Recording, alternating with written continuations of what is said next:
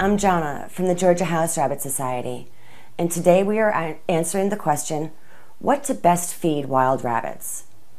Honestly, the answer to this question is nothing. Wild rabbits know how to take care of themselves. You'll likely see them outside in fields, eating clovers, berries, random weeds and grass. Like all rabbits, their digestion can be very sensitive. When you introduce a new food to a rabbit's diet, it could cause complication, leading to sickness or death. So the best thing to feed wild rabbits, really, is nothing. Let them hop around and take care of themselves. My name is Jonna from the Georgia House Rabbit Society, and today we discussed what to best feed wild rabbits.